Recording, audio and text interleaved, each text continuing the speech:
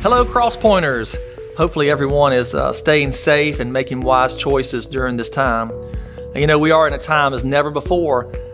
There are some of you that are maybe you're panicking, some of you that are not maybe taking it seriously, and many who are just not sure of what's going to happen next.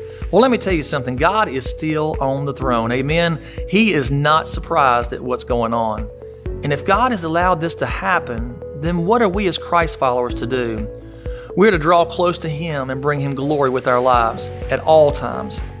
Our president and the leaders of our country are wanting us to take precautionary measures and take this serious. We're going to be just fine, but we need to do our part.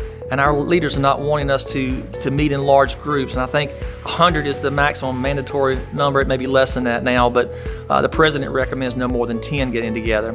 But with that said, until further notice, we are asking everyone to watch our services from home. Each Sunday we'll be going live on Facebook at 10 o'clock for people to watch. And I met with the leadership team this week, and it was unanimous that this is what we need to do. Now, I know that there are those on both extremes of this. There's some of you that agree totally with our decision, and there's some who disagree and say we should just have faith.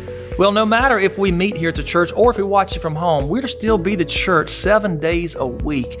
And so I pray that you'll tune in and watch the services each Sunday. We need to bloom where we are planted. Amen?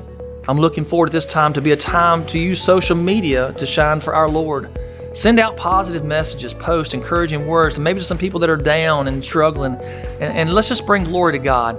I believe that God is getting our attention to get back to some basics. I really believe that. Depending more on Him, spending more time praying and reading His Word. And as your pastor, I'm going to start using social media more to reach out to all of you with encouraging words and devotions and Bible verses and different things. And I'm going to be challenging you even throughout the week in your faith. Kim is going to be putting out children's Bible devotions and lessons for your children while they're at home. Please get your children together and sit down and watch these videos. We need to continue to pour seeds into their lives. We're not to live in a spirit of fear. God is still on the throne and in control, and we need to pray, God, what can we do to help others? If you're elderly and are hesitant to go out, please contact me at carl@crosspointforyou.org, and we will go and pick up what you need and bring it to you, whether it be groceries or medicine or whatever. And if you're willing to help out with this ministry with deliveries, please let me know as well, and we'll let you in on this. But if you're taken out of work and you need some assistance getting food and you're in hard times in that way, please let us know and let us help you out. This is a time that we pull together and help each other. This is a great time for us to start using the Fellowship One app as well. If you haven't started that and you can't figure it out, we're going to send out a post, and it's going to have simple step-by-step instructions.